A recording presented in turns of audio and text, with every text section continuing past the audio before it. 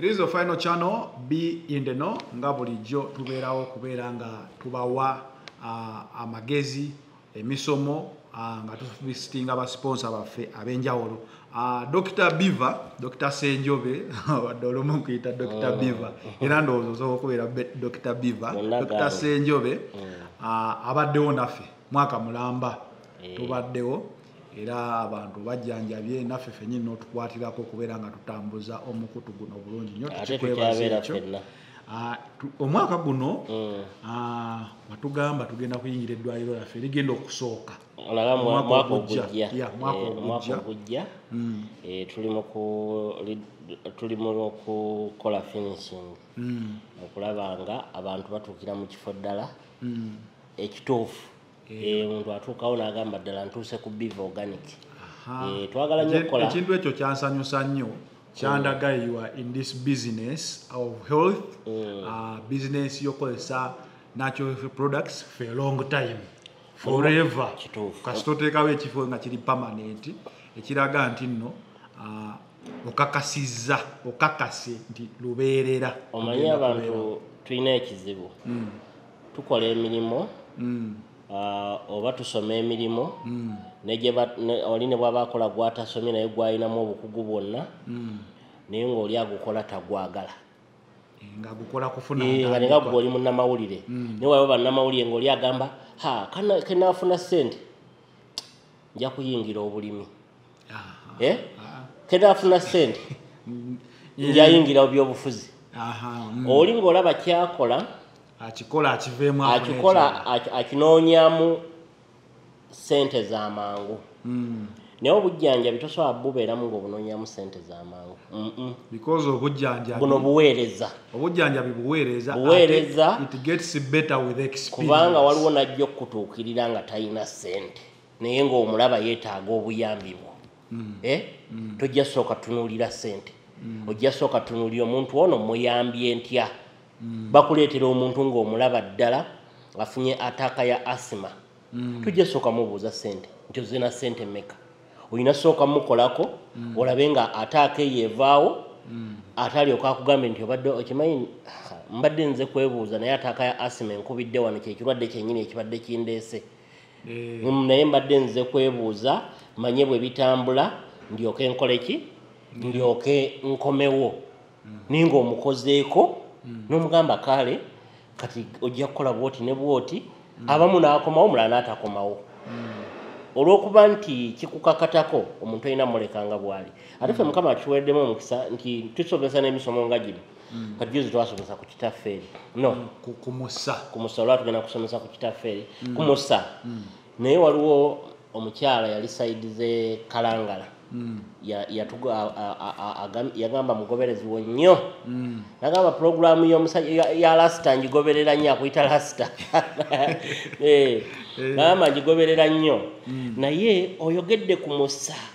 nina amabeere gaagwa nga ndi muwala muto muyisira mukyala naye yali myaka 28, nagamba gaagwa ngukozesa ntya. Nemugamba temaatema ebbeere ly'omusa eryo olyanike likale, bwe limala okukala tokosa obe ng'onywa egiraasi ku makya, egiraasi akawungeezi. Nemugamba naye ojja kwetaagirako ne oyiro. Nagamba naye nja kujja eyo mu Gwakubiri, twali mu Novemba. Nemugamba kaakati gira ng'okozesa ku ekyo. Yagenza okunkubira olunaku lwakwosa jjo. Nagamba okimanyi kati mpulira nga n'ebinyusi bigenze biddamu, luli lyonna lyali lireebera nga liringa sapatu. Naye kati singa omuntu oyo omugamba bugambya jangu ofune eddagala, siragirira abantu bintu bya bwereere, anyiiga n'agamba kati mujje lwaki mujja kumpewo okutumalira obudde. Kati ate bw'omujjanjaba teyalagirira n'abalala. Ye service ffe bwetyo bwe tugitambuza okulaba nga eggwanga lyaffe abalina endwadde tubajjanjaba ne bawona, ebadde bibaluma ne bivaawo, ate nabo ne batandika okulagirira abalala nti waayo Biva organic bye bakola gyebiri. So luli twali ku Musa, ebbeere ly'omusa, era abantu barespondinga nnyo nga beebuuza kizibu kinene nnyo ekiri eyo eky'amabeere. Ali simanyi naye essimu yange yakuba ndowooza n'eyo neekuba bwe. Waliwo n'ayatumisiza oyiro bw'ali nnowe obw'ebbeere ly'omusa era naye ng'ekizibu kyekimu omubiri gwayikaayika ayagala guddewo era naye endoza jafuna results ennungi bw'anaabukozesanga bwe tumulaga. Banna ebintu w'obiraba nga tubitaddeyo tewejjanjaba kale osobola okugezaako okwejjanjaba naye funa reference okuva ku namba ya dokita omanye okikolera bbanga ki era okikola otya era kikyoyinza okusupplementingako kuba ebintu bino ebiri habo oluusi tekikola kimu bikola mu set kituufu. So ojja kuddeeyo ogambenze omusa gwange ngulina mu nnyumba era olyagenda neyewuunya n'omugamba omusa guyamba ku bantu abalina amabeere agagwa guyamba ku body farming omubiri oguyikayika gulina nakyo anti-aging benefits ate guyamba ku high blood pressure nagamba ebyo byonna kuba gulina medicinal properties ez'enjawulo eziguyamba okubeera nga gusobola okukola ebintu byombi. Bino ebintu biri habo biri nakyo nga woolya akawunga ne bakulaga nutrients zekalina ez'enjawulo zingi biki byonna so proteins byonna ngo biraba biri wamu nebino ebintu bye tuyita eddagala aba bye tuli ebiri habo bibeeramu nutrients ez'enjawulo so kubira dokita akubuulire kikyogatta naki oba ze tuyita phytonutrients ziba nnyingi ate nga zikola ebintu bya njawulo mu kaseera keekamu. Olwaleero nkulaba dokita n'ekitafeeri njagala nnyo ekitafeeri kino ekitafeeri abantu abasinga mulimu n'abatakiryanga nako ng'oli atulaba wano naye nga talyanga ku kitafeeri abamu naaba nga yakiryako n'agamba naye kinyamba ki kyenjagala okukubuuza kino ekitafeeri kyokutte nkiraba waliwo batugamba waliwo ebitafeeri bika bibiri ekizungu mbu n'ekiganda kakati waawo kye tuyita custard apple ko kaba katono nga kalinganga bonaalaba kekawonyanga fene kakati waliwo nekino ekinene kye tuyita graviola oba sour soap kino kiyitibwa graviola oba sour soap ekyo ekitafeeri ekyaffe kinakabala ekyo oba kye tuyita anona resinoleta mu lulimi lwabimera oba mu botanical name kiyitibwa anona resinoleta ekitafeeri. Ekitafeeri kino kiri mu mawanga mangi naddala amawanga ga Africa wasinga kikulawo kikula nnyo mu mbeera etali ya bunnyogovu nnyo ate etali ya bbugumu liyitiridde. Ekitafeeri kino ng'oggyeko ekibala kino abasinga okukirya n'okukikuba mu juice kuba kirina juice omulungi kirina phytonutrients nnyingi kirina natural flavonoids kirina alkaloids kirina antioxidant benefits anti-inflammatories ate era kirina ne carotenoid kirinamu ne vitamin E kirina vitamin A ate nga kifumbekeddemu ne vitamin B6 ekitafeeri kino. Naye ng'oggyeko ekitafeeri amakoola gaakyo ate ge amugaso nnyo abasinga tebamanyi nti amakoola g'ekitafeeri ddagala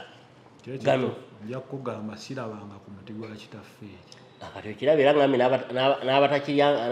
n'abatakiryangako baki bangi amakoola g'ekitafeeri gano osobola okugakaza n'ogaanika bulungi ne gakala n'okolamu ensaano eyo noba ng'ogiteeka ku mazzi agookya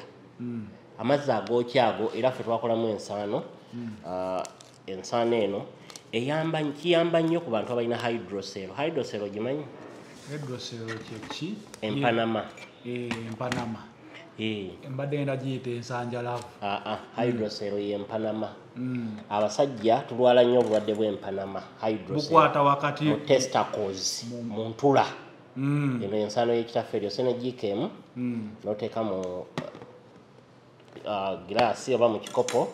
n'oyiwamu amazzi ffe tulina amazzi gaffe wano so okuyiwamu amazzi agookya nga bw'olaba nkola wano n'olindako ne gawola bw'omala okuteekamu amazzi agookya n'olindako kati agenda kubuulira emigaso wejjanjaba ki ng'okozesa amakoola g'ekitafeeri ng'ogakazizza n'ogagyamu ensaano. Hydrocell ebinywa ebiri mu testicles oba ebiriikiriza testicles oba abasinga ze tuyita testis oba entula bituuka ne bizimba ne bikola amazzi era bwe bikola amazzi omuntu akwata ku ntula nga ziruma nnyo abamu kino ne kimuleetera okubanga ne bw'aba afuuyisa afuna obulumi ng'abamu takyasobola nagatta magulu ng'alina kutambula ng'amagulu agagaziyizza. Bw'aba musajja era walaba nga abasajja abakulukulu nga bw'abakwatiddwa hydrocell oba mwana bamwambaza abaana bato abavubuka babambaza biteeteeyi omusajja abeera mu kanzu tagivaamu olwa hydrocell eba eruma nnyo abamu bamuyita haniya wanjawulo ku hydrocell yenda kugamba olowooza abantu sibe bayita haniya wa wansi obulwadde bw'empanama bwanjawulo ku haniya era ffe twazuula nga omuntu alina hydrocell oba alina empanama bw'oba oyagala ogijjanjaba ebimu ku bye tukozesa kye kitafeeri mpozi tugattako ne Prunus africana tetunamwogerako entasesa tetwagyogerako tujja gyogerako naye bw'okozesa ebitafeeri bino ebikola byakyo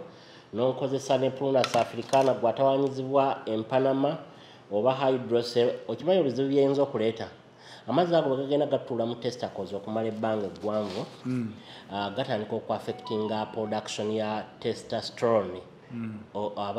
oba hormone y'obusajja testosterone yeyamba okuzaala enkwaso ne semenizi amazzi ago omusajja g'ofulumya agatambulyamu enkwaso ezizaala era testosterone eyo yeyamba n'okuleega ebinywa ne biba nga biba bigumu era osanga abasajja bangi nga bafunye ekizibu ky'okuba nga bafuuse infertile nga tebazaala naye nga kiba nga abagumba hydrocell esobola okuleetera omusajja okubeera omugumba esobola okumuleetera obutazaala ate esobola munafuya ne mu maka abadde atambula obulungi mu kisaawe n'aba nga takyatambula bulungi kuba buli ekimuleega ekyo hydrocell olaba ekwambaza ekkanzu kiro aba amaanyi takyasobola kugafuna era atuuka ekiseera n'afuuka luyongoyongo ebikola by'ekitafeeri biyamba nnyo ku amenorrhea abakyala batawanyizibwa nnyo ekizibu ekyo absence of menstrual periods abakyala bafuna nnyo ekizibu ekyo n'amala akaseera nga talaba periods ze omukyala alina okugenda mu periods oba alina okugenda mu mwezi oba alina okulaba omusaayi buli mwezi oluvannyuma lw'ennaku 28 waliwo agamba nti asobola okumala emyezi 2 nga tagenze mu periods ze ate ng'ali mu myaka egy'okugenda mu periods tukimanyi nti ekitonde ekikazi naddala omukyala singa aweza omwana omuwala emyaka 13 wakati wa 13 ne 15 atandika okugenda mu periods paka ku myaka 5 niyo osanga abamu mu biseera balina okugenda mu period tali lubuto wawe ebiseera tumanyi nti oli bw'aba oli lubuto tolina kugenda mu periods n'oli tali lubuto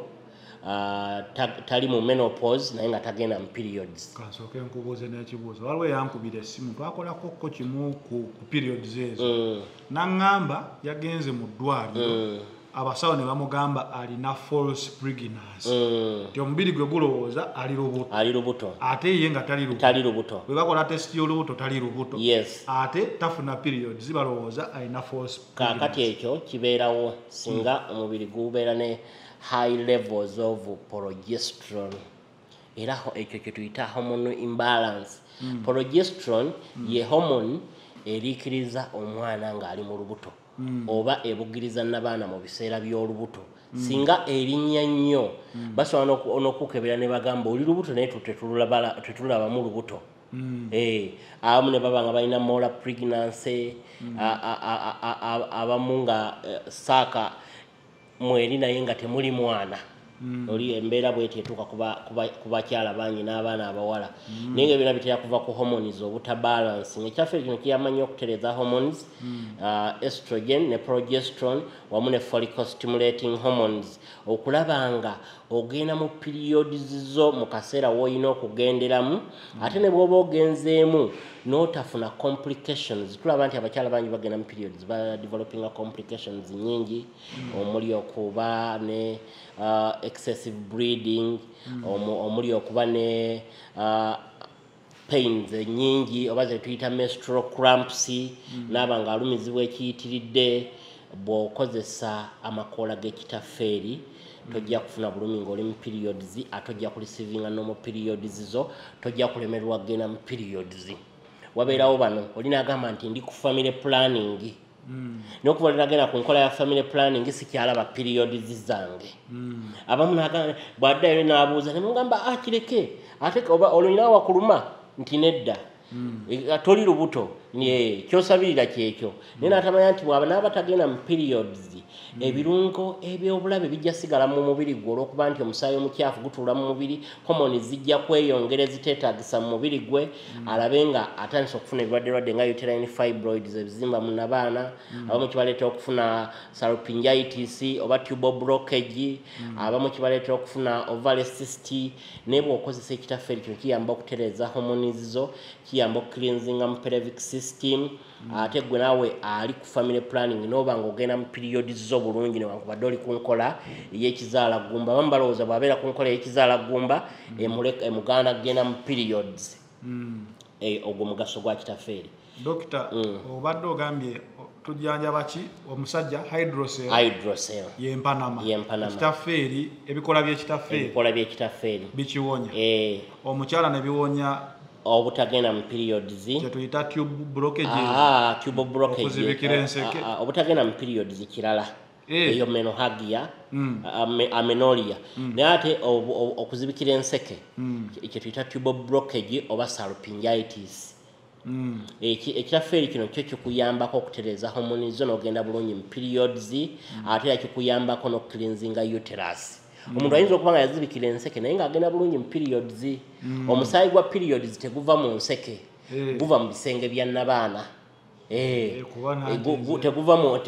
nseke guva mu bisenge bya nabaana guva mu endometrial layer ekitegeeza dokita kyogezaako okunga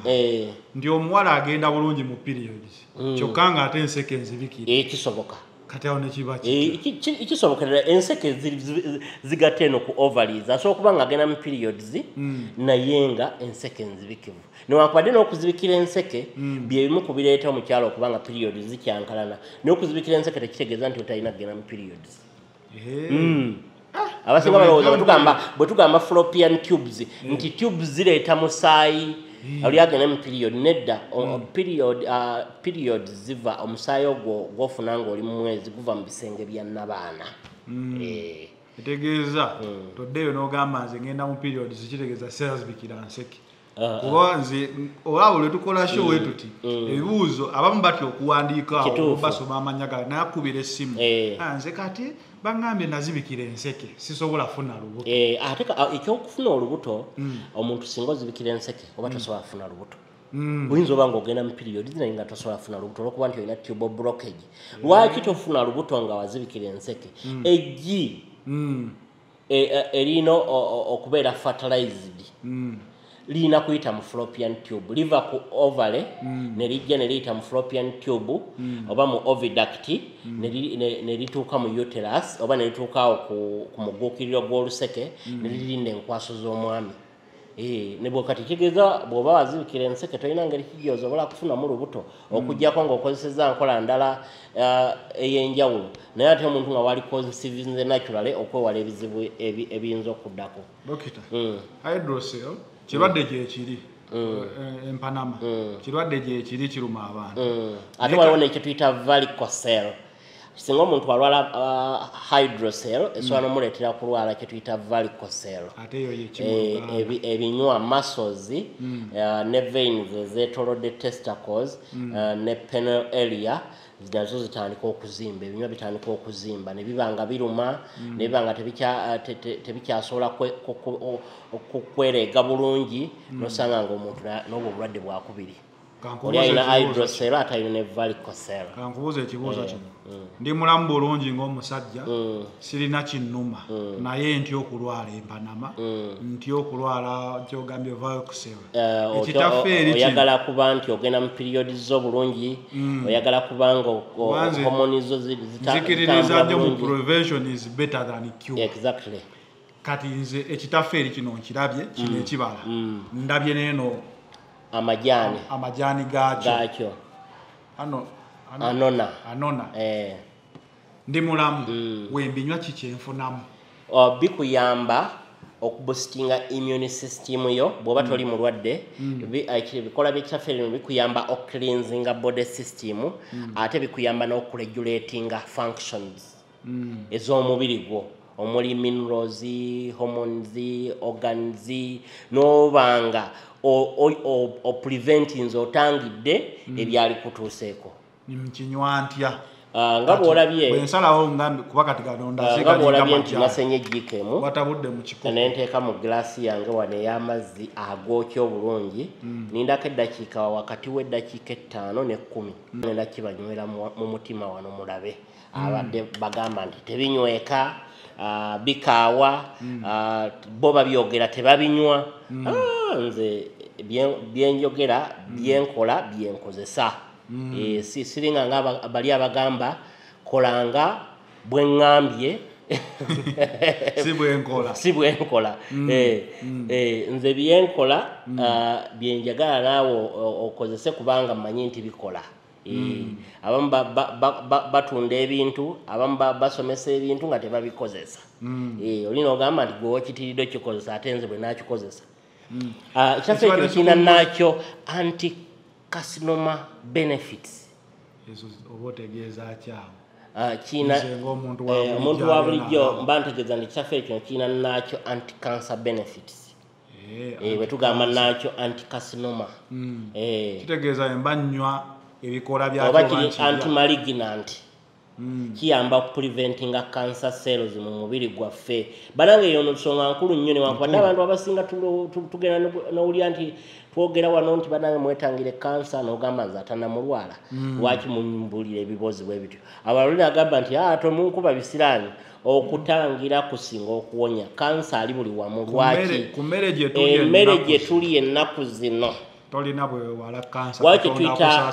waze tuyita GMOs emmere yenkolerere emmere enkolerere erimu preservatives nyingi bagitaddemu hormones nyingi nolabanga entula ebala entula nebala n'ennyaanya kati bw'oyingiza mu mubiri gwo ebivaamu bijja basi birungi obutofaali nabo bujja kukyuka ojja kufuna kye tuyita cell mutation nosanga nti emmere gye tulya erimu preservatives nyingi oli asobola okulya enkoko n'agitereka yagiguze nga nsiike emabega kaawo wabaddewo sitoole y'enseene ze baakuba formalini nembuuza omusawo yaŋŋamba sheeyo saagikola naye omusawo yaŋŋamba ebintu ebisinga babiteekako formalini mu kigero kitegeeza talina bulabe ye yaŋŋamba talina bulabe w'omulidde mu kigero nedda naye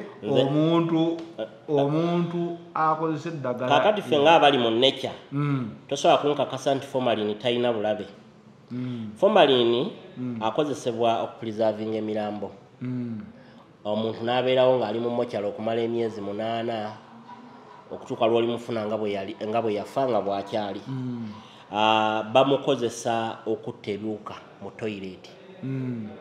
abalina toilet eza pit latrine akozesebwa okutta ebiwuka w'omuyiramu webifiira n'okuwunya tewaddamu kuwunya akozesebwa abataaninga amaliba amaliba agawunya ennyo ne bamuyiwako enswera ne ziba nga tezikyajja eddiba ne litavunda kati atangira okuvunda ekintu kyonna kyekiri kye bagamba nti enseenene bazikuguza ekiro fe abatambula ekiro nga tumaze okukola olaba omwana ajja n'ekisero ky'enseenene nga teziwunyako wadde ate enkongole noka yazitadde mu furiji yazikoza kakati ekyo bannange mubyegendereze nnyo ebintu bwe bityo keba ennyama abantu abasinga ku midaala okwo ng'olaba ennyama teriiko nswera n'ogamba awo no ye muyonjo ennyama erina okubeerako enswera ekyo kiri nomo kiri nakyo enswera zirina okujja awantu awali ekintu kyonna ekitandisa okuleeta olusu kati bw'olaba ennyama eriko enswera nzaawo wengula kubanga womanya nti ekyalimu nakyo fomu yaayo tebanagiteekako biragalalagala bwe bagiteekako ebiragalalagala oli wagamba nti nalidde ennyama nenuma olubuto nenfuna embiro nenfuna stomaka bloati n'enseenene bwe ziti abantu batandisa ozicomplainingako senga nkubuulira kye yaŋŋamba ze nali nguze yaŋŋamba suula naye ng'ate enseenene kyakulya kibaddewo emyaka mingi era kirungi naye abaagala okukolamu sente ziyitiridde n'okuteekamu amagezi ge batalinaako bumanyi be bajja okuleetera obulamu bw'abannayuganda era nga wetwawulirako lumu okwonooneka ng'abantu baddira empeke za ARVs ne baziwa embizi n'enkoko so waliwo abantu aba abusing eddagala lino kati ekyo ekireeta kansa kyovula kansa yeeyongedde bw'okozesa ebintu bino ng'ekitafeeri bw'onaaba ofunye olidde ebintu ebyobulabe bwe bityo kijja kuyamba okwozaamu obutwa obuteekeddwamu emmere gy'olidde kijja kuyamba okwongera okustimulatinga enkola ya cells zo kijja kuyamba okustimulatinga digestion obe ng'ofuluma bulungi era bw'onywa ekitafeeri kino oba ofuluma bulungi tofuna mbiro naye ng'ofuluma bulungi abantu abasinga batera okufuna kye tuyita constipation abamu bafuna stomach bloat abamu bafuna nausea olina abanga obulamu bwe muliwo ebintu byalya ne bikyankala nnyo omubiri gwe bw'okozesa ekitafeeri kino olw'okuba kirina nakyo antioxidant benefits kirina nakyo laxative benefits ate era kirina ne nakyo anti-cancer kiyamba okupreventinga cancer abantu mubikoze ekitafeeri kino miti gyaffe gya bulijjo noga amakoola gaanike gasekule gajjeemu ensaano tandika okunywera ku mazzi agookya ojja kuwulira nga omubiri gwo naawe abadde ateyeewulira bulungi otandisa okuddawo atasobola byetegekera funa akadde okyale ku Biva organic tulina akakebe nga kano ak'amajaani anona resinoleta powder osobola okujja n'okeegulira n'oba nga weekozeseza n'abali e Bulaaya tusobola obushiipinga n'obufuna obungi bwonna bw'oyagala katulaba bwe kimala okuwola onywa tekikaawa ekitafeeri sebo kati wano mba ntangira nzijanjaba endwadde ngumya omubiri ate nguzza bujja waliwo yambuuza naye gwe olwalako ddi emugamba ate ku byenkozesa bitangira kulwala kati ate lwaki ogamba nti ndwala ddi byenkozesa bitangira okulwala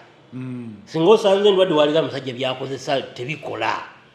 nebyenkozesa bitangira okukola ki okulwala jjukira buli lwolwala omubiri gunafuwa gwongera okuyengebuka ekitafeeri kino kiyamba ku anemia ekizibu kya anemia okimanyi bwe buzibu bw'okukenderako omusaayi oba okugwamu omusaayi kansa w'omusaayi yayitibwa leukemia kansa w'omusaayi yayitibwa leukemia niwali kye tuyita anemia okukenderako omusaayi oba okugwamu omusaayi tukiraba nnyo mu baana abalisikira ffe twakola research ne tulaba nti omuntu singa aba alina sickle cell neyettanira okunywa ebikola by'ekitafeeri kijja muyamba nnyo okwongera okubusitinga hemoglobin content ye okuba nga alina obutofaali bw'omusaayi obumyufu obumala ate nga bubuildingiddwa oba bumanufacturingiddwa nga buli mu normal shape naaba nga takyafuna crisis omanyi bafuna crisis onosanga nga buli kadde alina omusujja nosanga buli kadde munafu abamu ne bafuna joint crisis n'alumwa amagumba abamu ne bafuna metabolic syndrome abalina problem ya sickle cell ne bw'okozesa ekitafeeri kino kijja kukuyamba abamu balowooza tebawangaala naye ffe tulina n'abajja wano ng'ali myaka 6 myaka 5 nga alisikira nga azadde ng'alina n'abaana manyi bw'obeera mu community eyo abantu ebintu byogera si byebituufu ebisinga oli ayogera awatali kumanya n'atisa n'omulwadde n'agamba waayo nange ndabika ngenda ntya bagamba abasikosero tebawanga oli n'agamba abasikosero tazaala ebyo si bituufu wasikosero asobola okuzaala asobola okuwangaala asobola okubeerawo nga tatawanyizibwa birwadde ate wasikosero asobola n'okuzaala omwana omulamu atalisikira mwekebeze bw'olaba nga gwe olisikira towasa mukyala alisikira bw'olaba gwe ng'oli kaliya towasa ali kaliya ate atali kaliya asobola okuwasa ali kaliya ne bazaala abaana nga balamu okirabye atali sikira asobola okuwasa ali sikira ne bazaala abaana nga balamu omusijja ekiri n'okebeza omuntu nti oli alina sikosero n'ogenda omukwano gwa njawulo abantu bawasa abantu abalina endwadde ez'enjawulo zezimu tezitasobola kwogera wano olina agamba nze gwe nasiima gwe njagala okutambula naye omukwano gwa njawulo n'okwagala kw'omutima kwa njawulo neffe kye tukukubiriza okubanga oyongera okumanya engeri gy'osobola okumanejingamu embeera gy'olimu okulaba nga ate tekosa balala ate naawe nga teyongera kukosa yembeera bwetyo ayamba nnyo ku sukaali ebikola by'ekitafeeri biyamba nnyo ku bantu abalina sukaali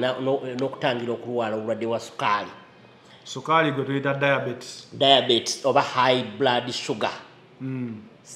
abantu basinga balina high blood sugar levels nga nyingi, bali diabetic, bali hyperglycemic, balina obulwadde bwa sukaali, balina type 1, abamu balina type 2, biki ebireeta sukaali, metabolic disorders,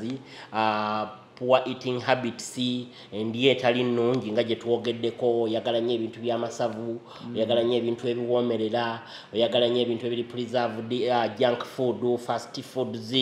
oyagala nnyo okukozesa carbohydrates, onywa nnyo omwenge, toyozaamu butwa mu mubiri gwo, oli inactive, tokola, obeeraawo. Manya abantu tebamanyi nti n'obutakola bulwadde. Obutakola okutuula ebbanga eggwanvu, obutakola n'obeeraawo ng'obeera inactive, busembereza kyakulya, n'oddayo ne weebaka, n'oddayo n'otuula ku kompyuta, n'oddayo n'otuula mu ntebe yo, kireetera omubiri gwaffe guno metabolic system ogenda ng'eyonooneka mpola ne guba nga tegukyakola. Endwadde nga high blood pressure wezigira, diabetes, high cholesterol levels, metabolic syndrome n'ebirwadde ebirala bingi bigenda bikweyunira olw'okuba nti tokola ki, omubiri gwe togukozesa. Naye bw'okozesa amakola g'ekitafeeri gano gayamba nnyo okustimulatinga insulin, gayamba nnyo okwongera pancreas, omuzinzi. Pancreas ye organ eyamba okuproducinga omubisi gwe tuyita insulin. Omubisi ogwo gwa insulin oba homoni eya insulin eyibwa mu musaayi n'eyamba okuregulatinga blood sugars, n'eyamba okuba nti ekkirizisa obutofaali okukozesa sukaali ali mu mubiri gwaffe. Abantu abalina sukaali obuzibu bwe babeera nabwo nti sukaali asigala mu musaayi naye ng'obutofaali obwetaaga omukozesa tebumufuna. Jjukira twetaaga sukaali, omubiri gwaffe gufuna amaanyi. Sukaali atuwa amaanyi. Bulwoyingiza glucose mu mubiri ofuna amaanyi, sukaali aliikiriza obwongo ne bukola. Era kyovula omuntu bw'obanga obadde okooye nnyo, obwongo butandika okukyankalana n'olaba nga n'ebyokola tebijja. Waliwo wemba nkola nenkola nnyo, ngamba kanywe kacupa ka soda,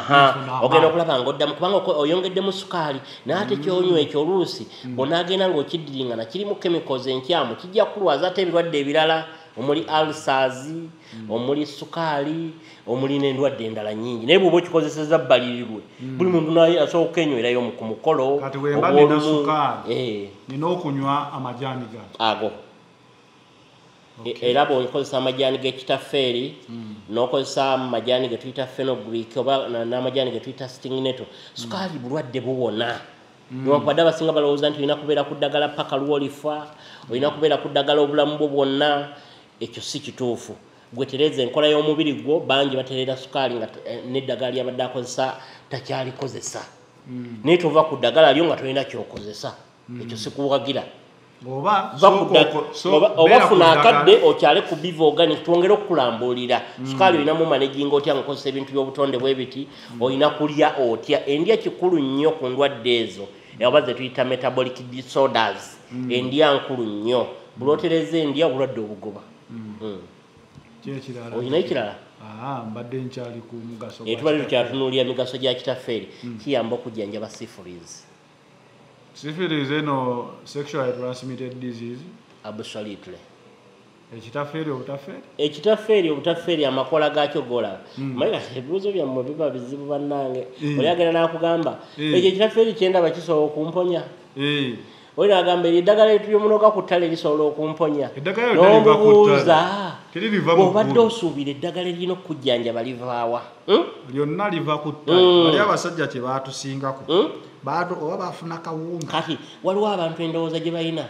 nga oli bw'ayiiya ekintu ekisukkulumye ku bye babadde bamanyi nti owaffe omuddugavu owaffe asobola okukola ekyo. Mbadde mmanyi ebyo bikolebwa abazungu. Kyova olaba bagezaako nnyo okunafuya ebintu ebyaffe ebya wano, ate ne bagenda ne bakozesa ebyabalala bye batamanyi ne bwe babikola, n'osanga ebirwadde bingi byeyongedde n'obutamanya nga bweyongedde. Kati bw'okola risaaki ku kitafeeri n'omugamba nti kisobola okujjanjaba syphilis, oli Kabooto nga mulumidde emyaka n'emyaka, oluusi yamujja nako abadde heredity. Nawulirako nti Kabooto ngo atambulira mu musaayi. Asobola okubeera era famire nga woolabanga era asikose. Yes. Ne Kabooto asobola otambula. Kyova owulira kiri sexually transmitted diseases oba infections zisobola okutambulira okuyita mu kwegatta ne bukwata omula. Singa gyejjaawo yabusiiga jjajjaawo omukazi oba omusajja ne bazaala taatawo abaabuyina naawe bwakuzaala bw'aba tabujjanjabya abaabuyina naawe bw'ozaala omuzzukulu ajja ku baabuyina singa temwejjanjaba kivula abantu abasinga bagamba mwejjanjaba endwadde ez'ekikaba endwadde ezitambulira mu musaayi endwadde ezitambulira mu kwegatta ziwone kuba zijja kutandika okubakosa ate sifurizi ng'ogyeko ku bantu abakubanga bamumanyi bumanya nti kabootongo akosa bulwadde bukosa reproductive system abantu bangi bakoseddwa reproductive system n'osanga nga omukyala enseke zaazibikira ziri inflamed ayina coiled tubes abamu balina retrovated uterus yayeefunya nga kiva ku bulwadde bwa syphilis abamu n'osanga nga ayina ovary cysts nga zicontributingidwa bulwadde bwa syphilis abasajja n'osanga nga yafuna ekizibu testicles tezikula bulungi olw'okuba nti syphilis yakosa hormones kati embeera bwetyo ne bw'ojjanjaba obulwadde obwo omwana n'omwana anywako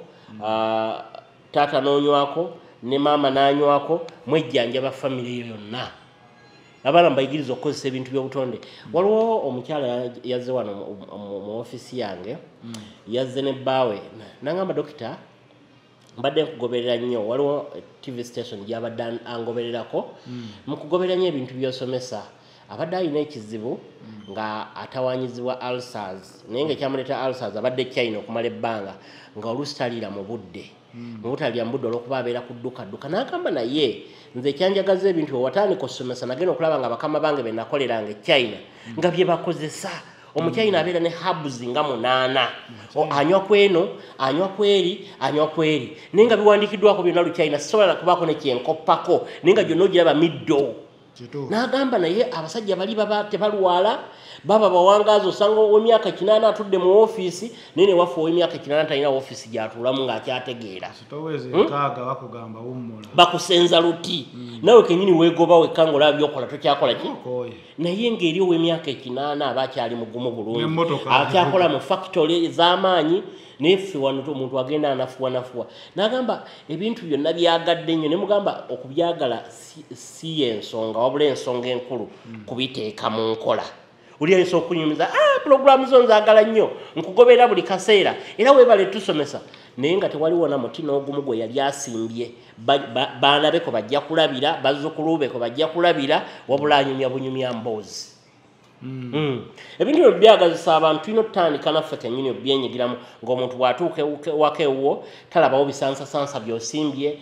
paspalamu wabula alabawo nakyo herbs z'omulaga nti kino kitafeeri nti guli musa ziri nkenene guli mululuuza musampozi nga dokita olina ettaka ddene omusanga muti munene muti munene naye ng'osobola ogusimba obukoloti bwaffe 5 ku 10 osimbako by'osobodde okusimba ate abantu abasinga balimu balina ettaka mu kyalo nene mu kyalo nga tabiteekayo n'agenda mu kyalo nga talina nekyajjayo abantu bagenda mu kyalo kuziika bagenda kuziika abamu ne bagenda nga n'abantu balina okufuluma tewaliiwo kituufu newekwegamba nga tewaliiwo wakirisimba omuti beggama omwo ate nga nga bajjako n'ebyokulya okendeeza ku bigambo dokita wake up call mulaba tuli mu season ya wake up call oyo kamala okunywa ku Kitafeeri dokita kano nange nakatwala okusinziira ku byonnyonnyodde wake up call ono maanyi ga butonde buli omu ageetaaga ennaku zino abaami abaana abalenzi obasanga ng'oli agamba obufumbo bwantama abakazi bantama abawala bayaaye n'omubuuza abayaaye batya olw'okuba ye bwagenda ne batambula bonna n'amugamba naye ebintu byo nga sibitegeera yajjamu busungu olina okuba nga otambula olugendo ne luwera edda bajjajjaffe babeeranga n'abakyala 3-4 sikukubiriza kuwasa 3-4 kuba tojja basobola balabirira oluusi embeera ennaku no yatabuka naye omugwoyina ddala akakasa byokola ekyo kikulu nnyo muntu abeeraawo nga buli kadde abeera ku bunkenke n'asanga bamututte wabaawo akuba essimu n'agamba oba waliwo omusajja amukubira bw'oba omanyi nti emirimu gy'okola mituufu gitambula gwe teweeraliikira ne bw'aba akutta amasimu 10 ne bw'atambula ng'akuba essimu ng'ava wooli omanya nti bw'onaatuuka mu kisenge ajja kusiima busiimi ajja kukakkana naye ekimulemesa okukakkana olw'okuba nti otatambula bulungi ate n'oba wa bboggo n'oba nga ate n'obuweereza obulala obw'ensawo nabwo bufu kati nywezaako kimu sooka onyweze kimu eby'ensawo oba bikisoose ne bigaana esooka onyweze ekisenge kuba ekisenge kikolebwa wala ku TikTok abo nti nze omusajja atalina ssente sigenda naye naye ng'ekikulu mu byonna essente amala n'aziraba ate n'avaawo essente amala n'aziraba n'akola ki n'avaawo ate omugagga bamusanze n'asikaali ate omugagga owa booda aleeta ebintu ewaka ate naye amulivu kati bw'onyweza ekisenge abananene ojja kukozesa ebigambo bitono nnyo ate omusajja ekisenge bwe kiba kitambula taba wa bboggo abasajja ekitusunguwaza olw'okuba otandika okweraliikira otandika okufuna zaati stigima nti oba mpisaamu amaaso olw'okuba nti ndi wa ddakiika 2 emu ndi wa butikitiki n'otandika okuba nakasunguyira akatategeerekeka buli wakubira esimu n'agamba nsabayo ez'enviiri n'omugamba nze nvaako ennaku kuno ndi mwavu naye omusajja bw'aba manyi nti ekisenge kitambula bulungi omugamba nja kukulaba enkya ng'oyogeza confidence nja kulaba enkya zinaabazizze ezijja kuba zizze omanyi omuntu gwaboggoledde ne gwasuubiza mu mirembe babiri banjawulo gwaboggoledde ne gwasuubiza mu mirembe babiri banjawulo bucupa buna awo ng'oteredde ate waliwo bano abakozesaako enkola y'okwemazisa masturbation bano bandi bulaaya ndi ku kyeyo myaka ebiri atuuka masturbation ng'emuyenge budde atuuka okutumisa abamu bwafunawo kasente atumisa omukyala gye amuteeramu empapula ezimuleeta atuuka omuleeta nga bwe yamuleka agenda okutuuka ng'ebintu bifu nnyo weza emukuba nazzaako masturbation n'osanga ng'ekisenge kifiiridde ddala newane ewaffe abavubuka bangi bino bakozesa enkola eyo nebanafuyiza ddala n'osanga nga takyalina mu luyingo lwonna bw'okozesa wekapukola obucupa buna ku 6 sisitimu eddawo n'abagenzi bakula mu myaka ng'ebinywa bigenze binafuwa mpola mpola wekapukola bajja kukuyamba mpozi tulinawo n'ekipa yaffe ya kofu dokita kofu dokita kituufu ekifuba tekiwona mu baana abaana tebakyawona bifuba batuuse netugamba covid yazzeemu kiki covid teyazzeemu naye ate tulina okwetangira covid ate tulina okukozesa ebintu ebisobola okuyamba okwoza amawuggwe okuboostinga immunity yaffe mu baana abato n'abantu abakulu kofu dokita ono y'omu ku bikolo bye tumanyi nti birungi nnyo kuba otumukola okuva mu kalitunsi okuva mu tamalik omumanyi oba turmeric ekinzaali ekiganda okuva mu hane okuva mu jjinja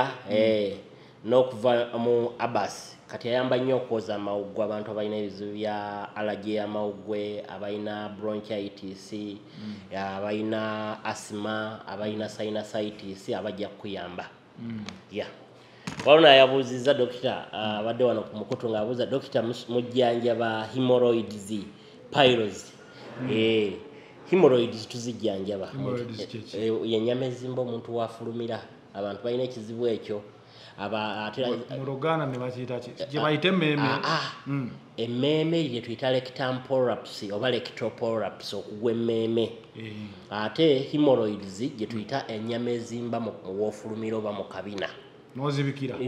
si kuzibikira naye era omukuba nga partially kuzibikira kubanga omuntu atuka ekiseera omuntu alina hemorrhoids omanyi omuntu w'omulamu alina okufuluma obyo bwenkanankana ne circumference y'omumwa gw'ekidomola waliwo nagenda nenkyogerako onagamba omumwa gw'ekidomola ogamba ne mugamba kyegendereza ne mubuuza olinawo ku baana abataawo oba banneiba oba ababo nagamba ne mugamba gwegendereza omwana omuto wanaaba afulumye mu butanwa ojja kulaba yankuba esimu nagamba kituufu omwana afulumidde ddala edda balina erinnya lye baaguyitanga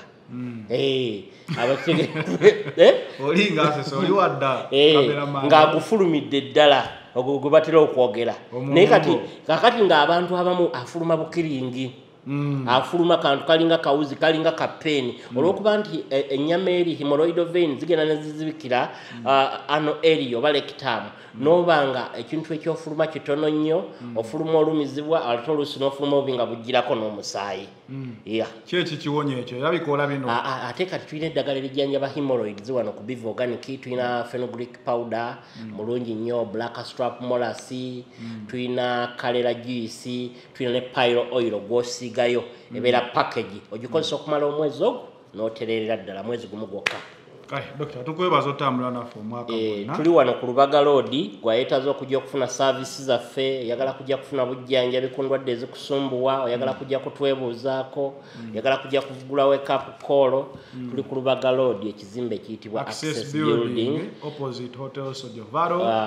ku luguudo oliko engalabi mu nsi yonna lweno lwokka Lubaga Road. Tulina ne branch e Masaka. Masaka tuli ku View Complex ku Erigini Street twavuddewo ku Budu Plaza bannamasaka mutusanga ku View Complex kati wetwaze tubeerawo buli lunaku ate buli Monday esooka mu mwezi tubaawo n'obujjanjabi wamu n'omusomo ab'e Dar es Salaam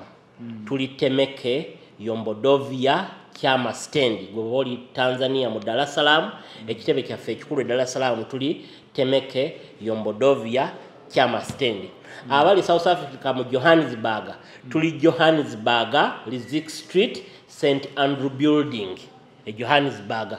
otusanga kati watuuse ne South Africa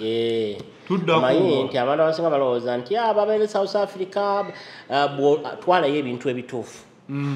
kati ffe tuli ku bintu bituufu era ajja ku namwe abali South Africa abagala okusuubula eddagala erituufu ogenda okuza abantu ebintu ebiriyo jangu ku branch ya Biva Organic South Africa tuli Johannesburg Lizik Street St Andrew Building Plot 39 wotusanga wabeera waggula Monday paka Sunday ojja kujja otufune. Abali mu bitundu ebirala nga Limpopo abali mu Western Cape abali e Cape Town abali e Durban East London Bloemfontein Zerasti tusobola okushipping eddagala nelikutuukako wonna wooli kassa tumala okukkaanya ku byoyagala ffe nga tubikuweereza. Enamba y'essimu ebeerako enamba y'essimu kweri wano eyaffe eye Uganda era gwe South Africa nawe tujja kuwa eyaffe eye South Africa naye osobola okugifuna eye Uganda eri 0752 6 24 27 era yerene ku WhatsApp eri ku WhatsApp 0752 6 24 27. Kuda final channel ko badde twali Dr. Senjobe akubiriza okwejjanjaba nga akozesa eddagala lyaffe ery'ekinansi natural health products nagamba teriba na side effects kyesinga okulinjagaza ate nga it is natural obanga ali emmere. Yes ate sibategeezeza mu Uganda tulina branches 11 tetuli Kampala okane Masaka Embalala gye tuli Lugazi gye tuli Mityana gye tuli Jinja gye tuli Kamuli gye tuli Ganga Bugerere tuli Kayunga okulyana Katikom Hotel Luwero gye tuli Kasana n'amatabi amalama. Enamba y'essimu eyo nkulu gwe wooli sindika WhatsApp buuza dokita ndiye mu kitundu w'ekiti gwe okumpi bwennyinza okugenda osevinge transport osobola okubeera ng'ofuna eddagala. It is the final channel. Be in the know. We out.